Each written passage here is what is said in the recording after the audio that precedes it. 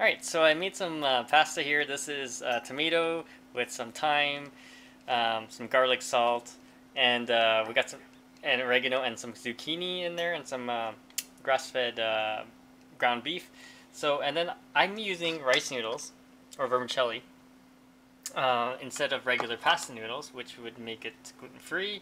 And we're gonna put some of this right in there, and I'll do a quick taste test for you. Just like that, okay?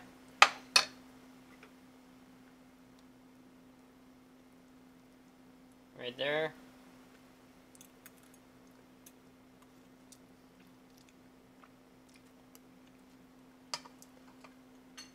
It actually goes on really well. So if you want to get rid of